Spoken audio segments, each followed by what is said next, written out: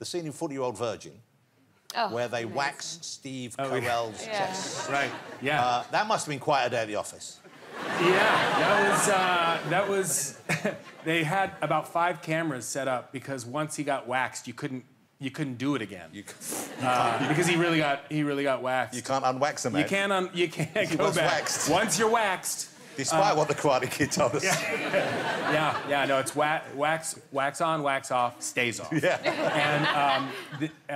And that girl, the woman who was the waxer... The waxer. The waxer. I remember when she came in and was talking about it, she said her family owned a salon, this is what she did. But I think it's like, sometimes, you know, when you're looking for a job and, can you ride a motorcycle? Sure. Yeah.